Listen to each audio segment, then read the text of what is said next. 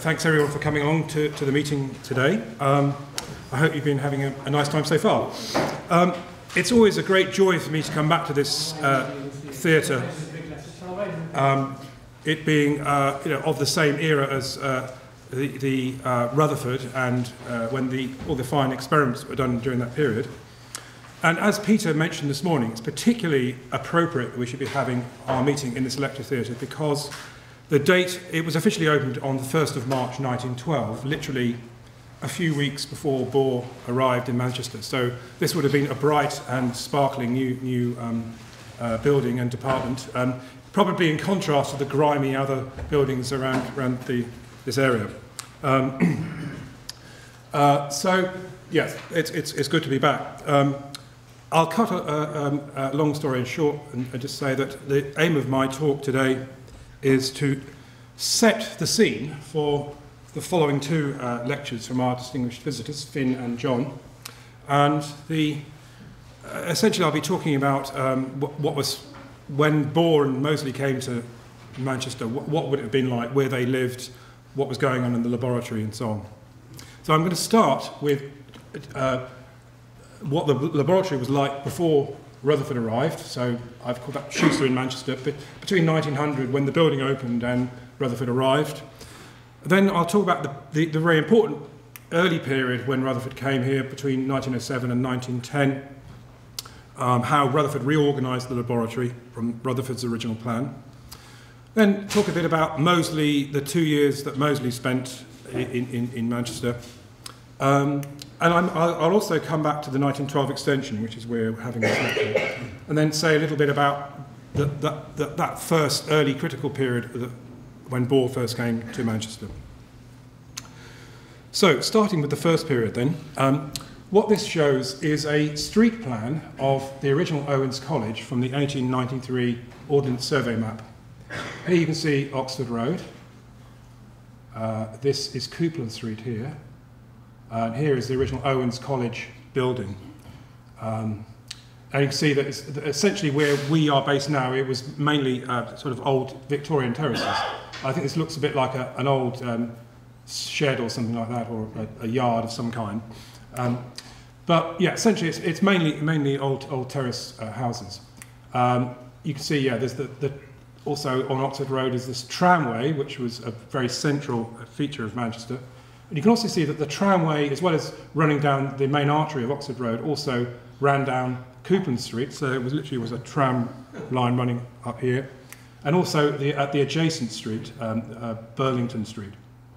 And in fact, for those of you who came on the tour this morning, there's Eagle Street. Okay, so that's where we were standing this morning, was where that street was. This is a lovely early photograph of Owens College. It's probably early 1900s. I can tell that because the Whitworth building dates from 1900, and you can see that here's the trams running down the middle of the street, and this is just after electrification, which was in 1901. So this is early 1900s. This is the image you would have seen then. If you came up Coupland Street at that time, this is an image you might have seen of the old medical school. You can just see the old tramway there. That's the image that's just across the street from here.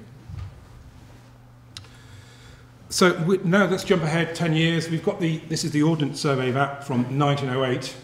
Here is the Oxford Road with the tramway. Here's the Owens College. Now you can see there's already been some development here. Here's the Whitworth building, which wasn't in the earlier photograph. And here is the laboratory, the 1900 laboratory. You can see there's the main shape, there's the quadrangle. Again, there's still a few terraced houses around there. Eagle Street is still fully open. But at that time, the trams have been diverted to other directions. So you've got the Burlington Street tram, and you've got this other tramway going this way. This picture shows the architect's drawing of the 1900 physical laboratory. And this is actually taken from a programme that was given out to the public when they came to the building for its official opening. And And it's actually, it's a very interesting document. It contains lots of information about what would have been in the rooms at the time, including, for those of you who came on the tour this morning, that, from this I worked out that that room on the first floor was used for refreshments, so one can infer that that may well have been the tea room at the time. So yeah, that's what it would have looked like in 1900. Now I've already shown you the plans of the building when I took you on the tour this morning, so I'm not going to repeat that. What I'm going to show you is what I believe, what I think the building was used for. So here is a picture of Arthur Schuster in the large lecture theatre. This picture was taken in 1905. It was in the same series of photographs in Nature that featured some of the famous professors of the day. And it's the same period as that famous picture of Rutherford in his cellar in the Montreal laboratory. Here are some of those instruments that I talked about that would have been used at the end of the building here. So you've got a heliostat that was used to direct light into the grating room. This is a Roland grating, may well have been very similar to the one that was the large grating that was kept in this room.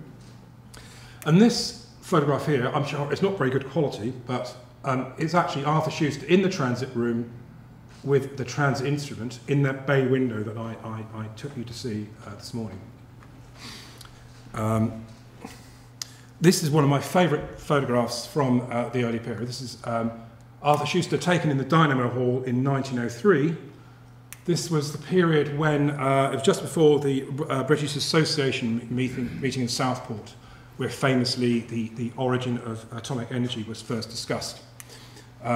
It also includes some other famous visitors to the laboratory at that time, including Boltzmann and several other august gentlemen of 19th century physics. And it also includes a very happy-looking Frederick Soddy, who had just at that time carried out experiments with William Ramsay in London to demonstrate the evolution of helium from radium. And that was considered to be a very important experiment at the time. So, yeah, that's a lovely old photograph taken in the Dynamo Hall. That you just see the doorway there. Now, what's very interesting about 1903 is that it was the year when radium first became easily available, and the radium craze was started off. And of course, another story, another lecture, Frederick Soddy had obtained famously a supply of radium from a shop in London. No doubt his enthusiasm was spread throughout his contacts, and Arthur Schuster did not want to be left out of this, so Arthur Schuster got himself some radium. This is actually a receipt for 20 milligrams of radium bromide, which he obtained from a shop in London called Armbrechts and Nelson. Armbrechts and Nelson still exists today. It's a homeopathist. In those days, you could buy radium. You could also buy a thorium inhaler for your asthma condition. This is the picture taken around. This is the same series as the Schuster picture I just showed. It's the same period of 1905. I show this one because even though it's not Manchester, it shows Rutherford in his laboratory. It also demonstrates how the radium was kept in solution on a mercury pump, and the gas was milked off over mercury. I mention this because when I took you around the tour this morning, I showed you where the radium room was. The apparatus in there would have been very, very similar to that. Okay, so moving on, this is another very nice photograph. This is the physics department, physics and electrotechnics in 1906, taken in the old quadrangle that I showed you on the tour. There's the old goods entrance that was locked up in 1920. So here's the department. It's Arthur Schuster, is it Thomas Roscoe? Or was it William Roscoe? Thomas Roscoe. Henry Roscoe. Oops, sorry. There's also some other characters in here as well, which I've attempted to circle, but for some reason it's got displaced. But here these are young men who were physics students or postgraduate people here prior to Rutherford, who then went on to work with Rutherford. So here's Walter Macauer, Sidney Russ, Thomas Royds. I can't remember who that other character is, but he was one of the people that stayed on. So that's like my lightning tour through Schuster's period in Manchester. So let's then go up to Rutherford's time. A very important occurrence in Rutherford's occupation of the building was his acquisition of a large source of radium in 1908. And this is actually taken from Rutherford's notes. It's his handwriting, which records the entry of the radium. I can just read that briefly, for those of you not familiar with Rutherford's handwriting. Yeah, so it's titled Experiments with Austrian Radium, received by Otto Brill, Saturday, February the 14th, 1908. Radium weight 3.95 grams of radium barium chloride, received in quartz tube with stopper.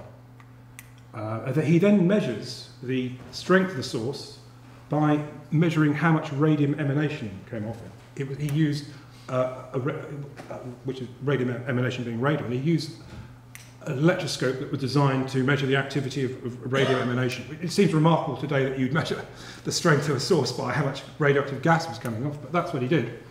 And he compared it with the radium bromide standard using the typical electroscope method, where you measure the natural leak rate, and then you put in your standard and measure the rate, and then you compare it with your source, and you do the calculation. That gives you an estimate of how much radium there was. So he estimated, actually, I'm going to refer to this later. Look, the natural leak rate, I know John is already in on this one, but the leak rate is 0.19 divisions per minute. Okay. So he estimated that the source was about equivalent to 450 milligrams of radium bromide, which is equivalent in elemental radium to about 243 milligrams. Okay. So that was the actual source that he had. It was 230, equivalent to 243 milligrams of pure radium. So as I explained this morning, the first thing he needed to do was find somewhere to put the radium, and so he put that, he chose the transit room, which I took you up this morning, and he assembled his apparatus there, the pump and the purification apparatus. He also hired William Lansbury to be the technician to work in that room. So Lansbury's job was to look after the radium and prepare the sources. At that time, William Kay was also, he took up occupation of the preparation room just behind the lecture theatre. So there were two very important characters on that top floor. Yes, so as I mentioned also this morning, that transit room, which then became the radium room, was also the room where the famous Rutherford and Royds experiment was conducted. That apparatus, or something at least which purports to be the apparatus, still exists or is on display in the Cavendish Museum. Actually, if anyone's ever studied that and you look at the diagram and compare it with the actual bit of glass, they don't match up. Actually, I think this is actually what it would have looked like. It was a much more complex set of pieces. It would have had its own mercury pump, and so it would have been, looked something a bit more like that. But that's another story. So just shortly after that Rutherford and Roy's experiment, this is the physics group in 1909. There's Rutherford, Schuster, and the usual characters that we're now familiar with. Geiger, Marsden, Macauer, etc. So, as I mentioned also this morning in the tour, Rutherford also commandeered the basement for research. Geiger's room was the old liquid air room, and this is a photograph, a famous photograph that was taken in that room. That was a bit later, in 1912, but it would have looked in 1910 or 1909, 1910 when Moseley arrived, it would have looked a bit like that. So again, I've already shown you that diagram, so I'm not going to spend much time talking about it. Another lovely photograph from about that time. This is before the 1912 extension. So on the western side of the building was some sheds, including a chemical shed for doing really dirty radiochemistry. And that was the time when Boltwood was here. So yeah, there would have been some serious radiochemistry going on at that time. So here again, some of the people we know, William Lansbury, the two technicians, Geiger, of course, and various other characters from that period. Okay, so that was a kind of lightning kind of introduction to what the laboratory as it was when Moseley first arrived in Manchester.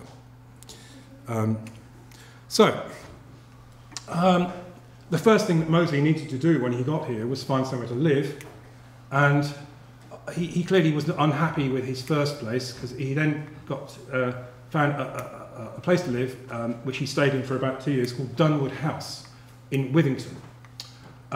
This is another image from the 1894 Ordnance Survey. I'm sorry, there's not much detail on there. It's a bit blurry, but at least it gives you an impression of the overall pattern of the overall geography. So here's the centre of Manchester. Here is the college. You can just see the quadrangle there. And this is the road, which starts off Oxford Road and then turns into Winslow Road. This is the journey that he would have had to take down to Withington, to Dunwood House. Rutherford's house was just about here. So it's interesting, yeah, when he took this journey, he would have been going past Rutherford's house every day, coming in and out of work. And he mentions in his letters that Rutherford had been very kind. He invited him to the house, and he'd even taken him on a motor ride. And in his letters, very interesting, it tells you quite a lot about how the people he met at his residence. And very interesting, he says, yeah, the house is run by clockwork, and the keeper is averse to deviations. The most troublesome feature is the distance from the college, half an hour or walk, or 15 or 20 minutes tram, or more, as the road has always been up, resulting in delay. Now, one thing I became intrigued about was what it would have looked like for Moseley on that journey from the laboratory to Withington. And what I've been able to do from a local website, a history site devoted to Russia, is put together a sequence of images that take us through that journey. So I'm going to go through this quite quickly, but it will give you an impression. So the first one, this is a tram, not one of the old early electric trams. This is taken in Rusholme. Just off this is Whitworth Park here, and Hume Hall is just over here. Okay. So at that time it was a theatre. There was a theatre there. So this is very much like Moseley would have seen it. So now I'm going to take you through a sequence of images which take us on that journey. This is further up Winslow Road in the middle of Rusholme. This is a bit further into Rusholme. There's a church, the Rusholme Church, which was destroyed in the 1950s, I think. Okay, then we're getting into this area here, which is opposite Platt Fields. There's the church in the background. And then we come to this photograph here, which is right in the middle of the Platt Fields area. And at this time, in Moseley's day, it was called the Boulevard, the Rusholme Boulevard. It's very hard to imagine from looking at the Curry Mile today that this could ever be considered a boulevard, but apparently it was very popular with the Victorian, early sort of 19th century, 20th century visitor. And so here we go further into, on the way to Withington, a very interesting old postcard. It was sent in about 1903, I think it was, to a friend. And it's interesting to read this. The way to Withington, it is prettiest in summer, though I was nearly lost in a fog last Wednesday. So, Manchester was very famous for its smogs in those days, and of course Moseley experienced that himself. So here's just coming into Fallowfield. It's coming into Fallowfield Village. Some of these buildings still exist, by the way. That's Fallowfield's train station. Here's the tram coming through here. Another view from the Fallowfield train station. And then finally, this is my last in the sequence, this is with a view out to Withington. This building still exists. There's a pub opposite you can view it from. This was the view that you would have seen up into Withington, and Rutherford's house was just literally around the corner here. So that was Moseley's journey that he would have been very familiar with. So I mentioned the smogs, and that's one thing that Moseley comments on a lot. The climate here is unusual, but not so bad as pictured. The last 10 days there have been 2 brown fogs, 1 white, 1 bright frosty day, 1 snow, 5 rain, but never a day long. This is lovely here, this one. Today the fog is so thick that I shall probably get lost on the way to the college. It tastes acrid and tickles the throat. Yesterday the tram in which I came back lost itself badly, and I finally got out somewhere and groped for a side street in which to find a street name, which luckily I recognised. Monday the fog was thinner but more yellow. So here is Withington. Despite much effort, I've not been able to find Dunwood House. There are plenty of other places in here called lodges and houses, so it would have been here somewhere. I've also noted here that was the location of Rutherford's house. So as I said, as I noted earlier, he actually, when he was in Dunwood House, he was really quite close to Rutherford, and he was certainly close to Rutherford at the time when Rutherford first articulated his famous scattering law. This is a picture of Rutherford's house taken a few years ago. And this is a picture of Rutherford outside his house with his motor car, which he purchased from his Nobel Prize money. As you know, later, it was famously later dubbed the Sunday night that changed physics. The Rutherford's old boys, when they came back to Manchester in 1961, described, including Darwin, who we heard this morning, described that he was actually there at Rutherford's house for a dinner when he rather famously came down and announced that he'd got this formula.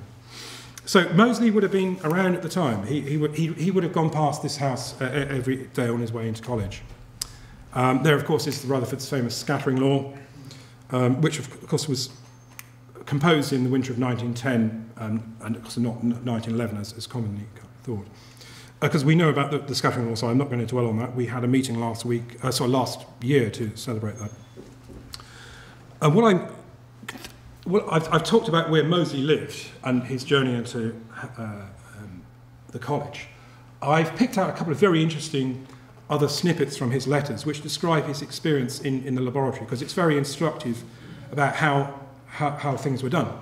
I love this one here. So Moseley, we know, as I explained this morning, he's working in the basement, just a few doors up from Geiger's room, in the room underneath what's now called the Rutherford room.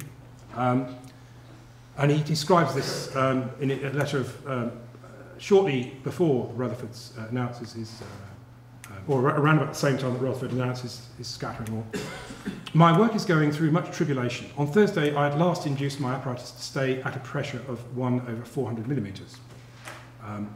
Then I started my experiment, but a glass tube of thickness much less than tissue paper, filled with radium emanation, chose to break off its stalk inside, and everything had to come to pieces to get it out.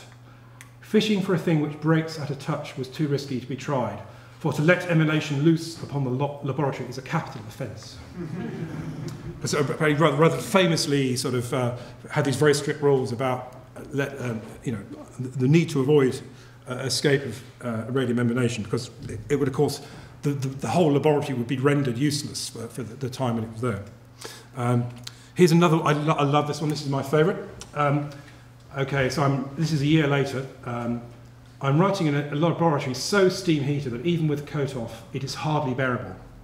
And at the same time, I'm waiting for an experiment to repair itself.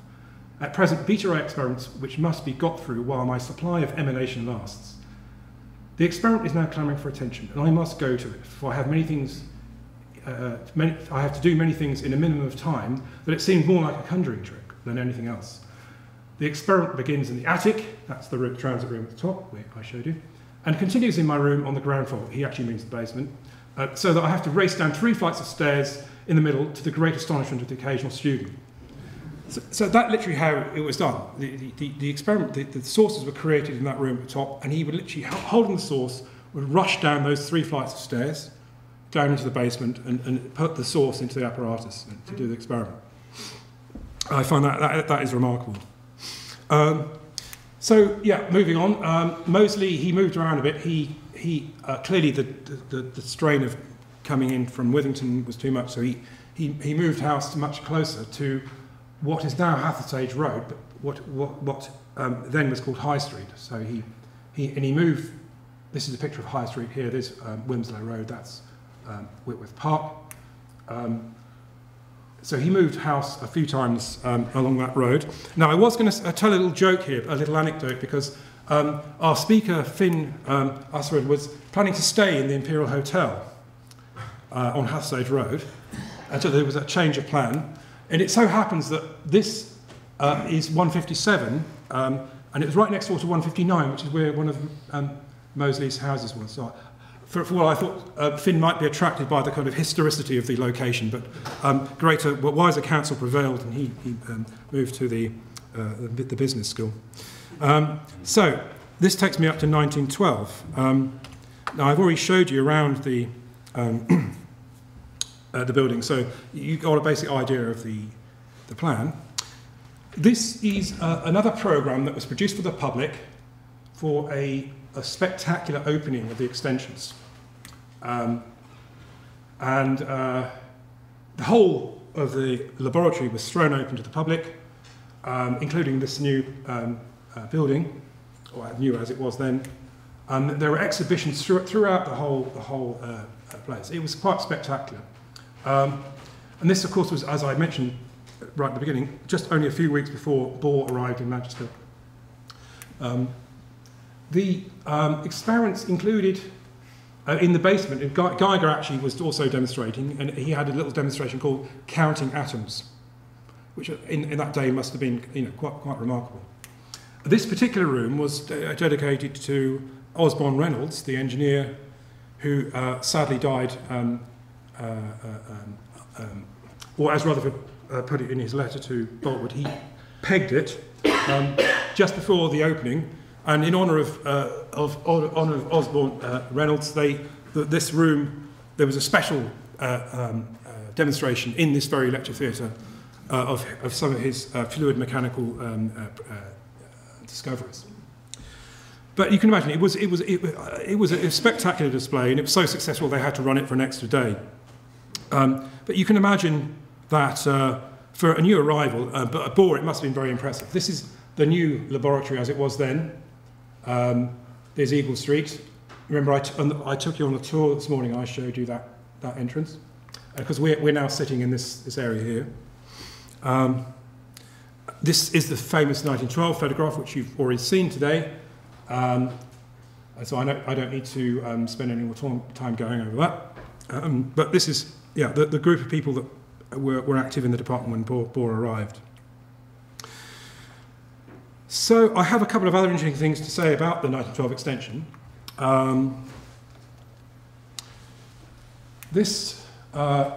One thing I didn't mention this morning was, in addition to all of the electrotechnical rooms, there was on the outside this little room called a chemical laboratory. It was a radiochemical laboratory that was designed to be outside the main part of the laboratory because it was dirty stuff. It was intended to avoid contamination. And interestingly, in my study research, in this case, I was doing some work on Soddy, actually the Soddy manuscripts which are held at Oxford. I chanced upon this photograph of the chemist Russell that was in those papers. And this is one of the very rare photographs we have of people actually working inside the building. And this is one I found. So that's a lovely little photograph of Russell in that chemical shed.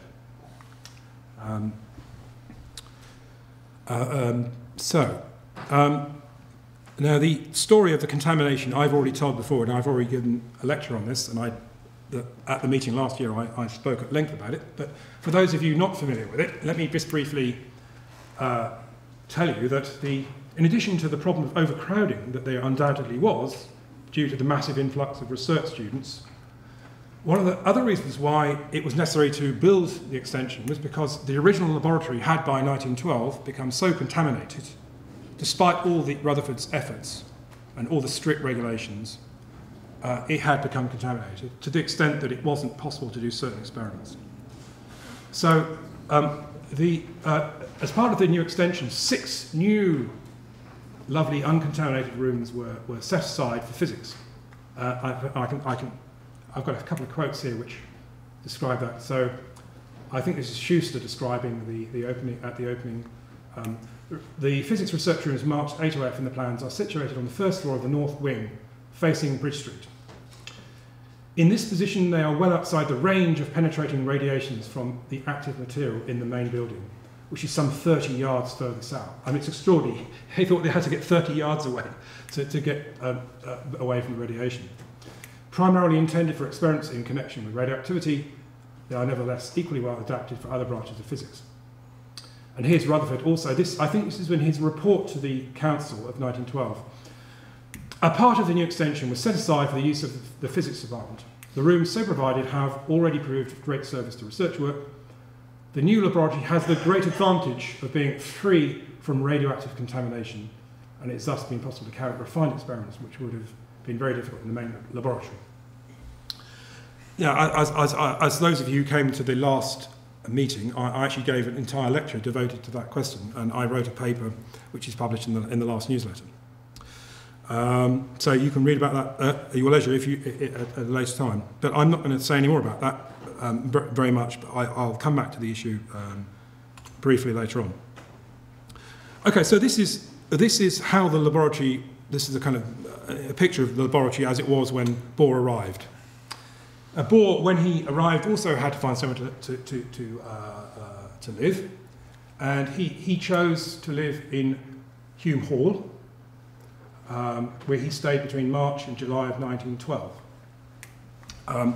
And the way I think of Hume Hall is that if one thinks of Rutherford's house in Withington as the birthplace of the nucleus, one can also think of Hume Hall as the birthplace of the quantum atom. One can think that. You may disagree. It's interesting at the time when I started looking into this, Jeff Hughes was also investigating, and we both at the same time found this interesting entry in the Hume Hall logbook or residence book.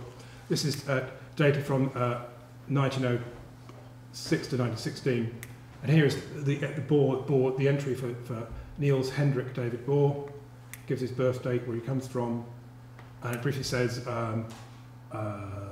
he's come here to work with Professor Rutherford in the Manchester laboratories after work with Sir J.J. Thomson at Cambridge. It says he arrived April 1912 and he left to get married in Copenhagen in July 1912.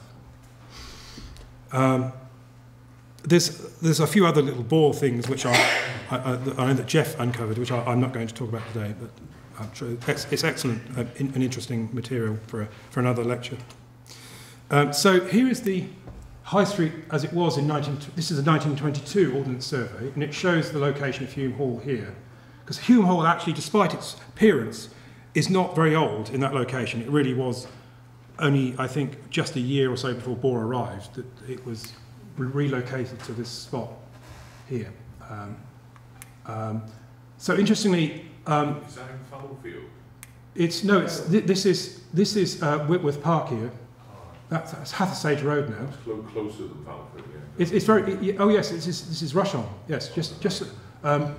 In fact, I've got some other images that I'll show you. So at that time, he was actually living very close to Moseley, and it sort of potentially raises interest. One could speculate, possibly, about whether the fact that they were neighbours could have led to some interaction, but the evidence is not very strong for that, as I'm sure John will tell us about later. Now, in the same way, I try to recreate what Moseley would have seen when he journeyed to the college. I tried to do a similar thing in a smaller scale for Bohr.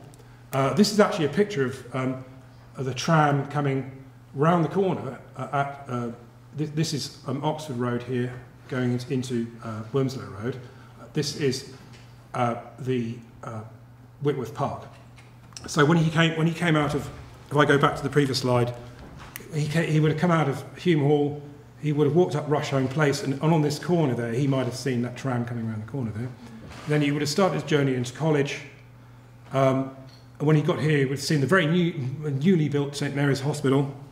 That's how it looked in Bohr's time, and also the new Royal Infirmary. So at that time, you got the new Whitworth Park. You've got the lovely building of St Mary's Hospital. It would have been not an unpleasant journey, a short walk for Bohr to take into college. So that is the last topic that I'm going to talk about, and I think I am on time. I'm well on time, in fact. So I might just take a little more time about this because it's particularly interesting. So Bohr arrives in Manchester, and like everybody else, it is expected that he should attend the radioactivity training course, which by then had been running for several years. It was famously run by some of the senior people in the department, including Geiger and Macauer. And interesting, sorry, I'm going off camera a bit here. I have one of the original textbooks, which presented the library by Macauer. It's a very interesting book. It's called Experiments in Radioactivity, and it would have been a textbook that would have been used by students at that time.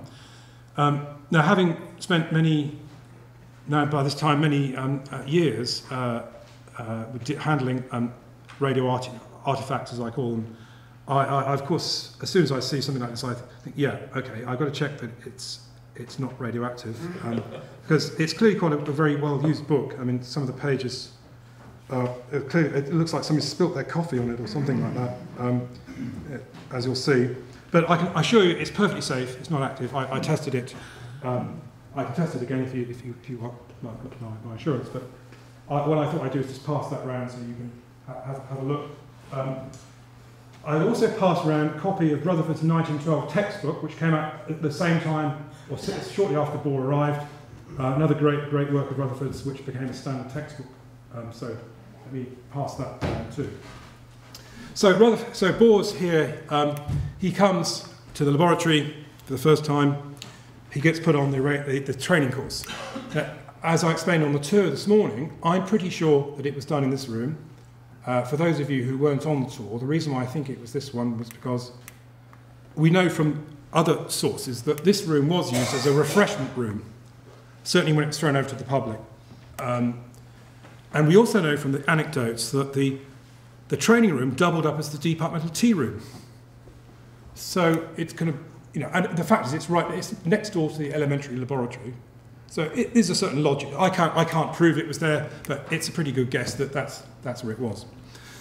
Irrespective of where it actually was, we do have a very lovely historical artifacts from that time, which include Bohr's own notebook that which recorded these experiments.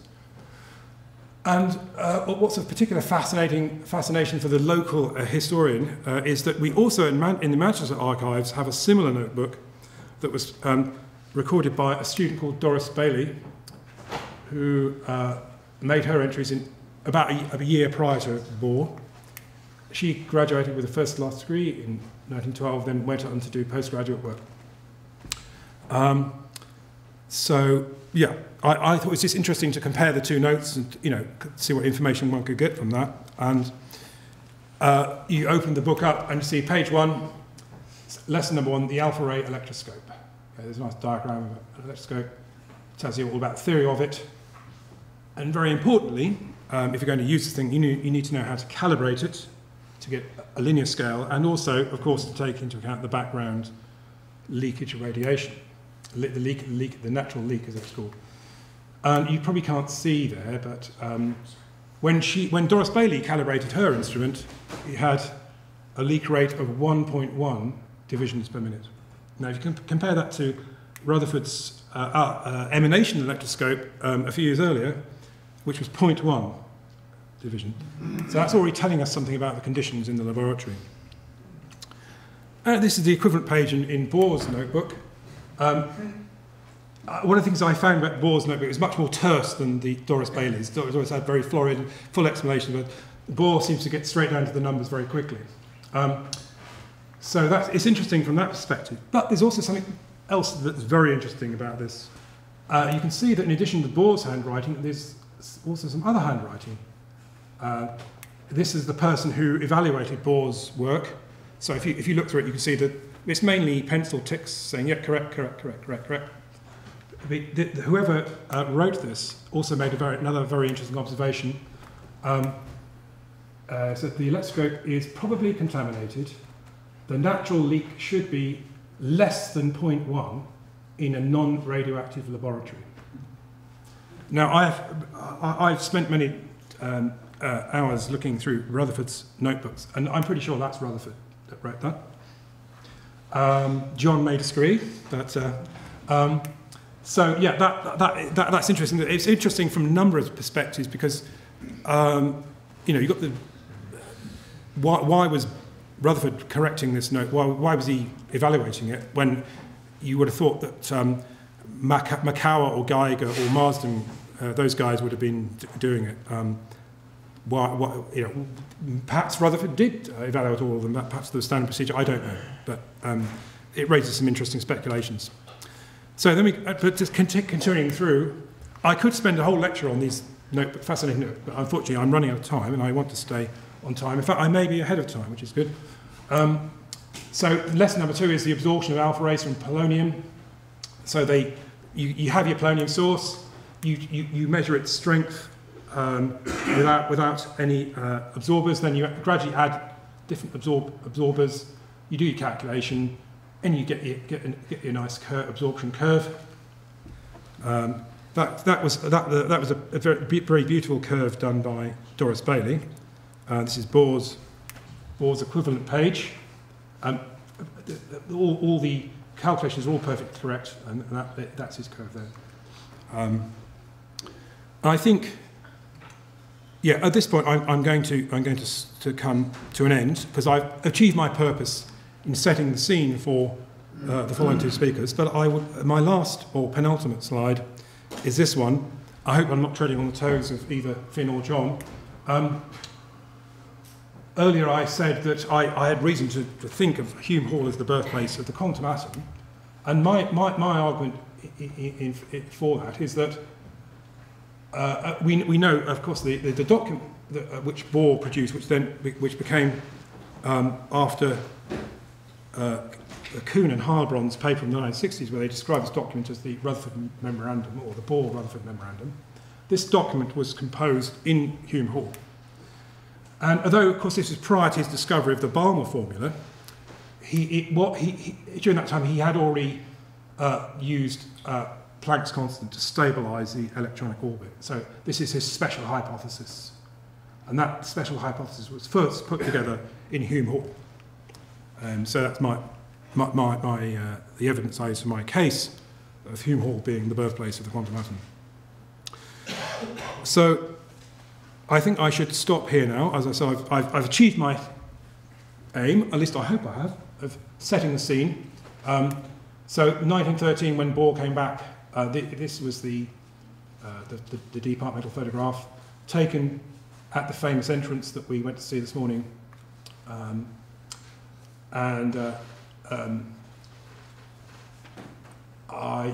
That, of course, was the year when Bohr published his famous trilogy. Of course, it's unfortunate that there are very few pictures of Bohr from that time.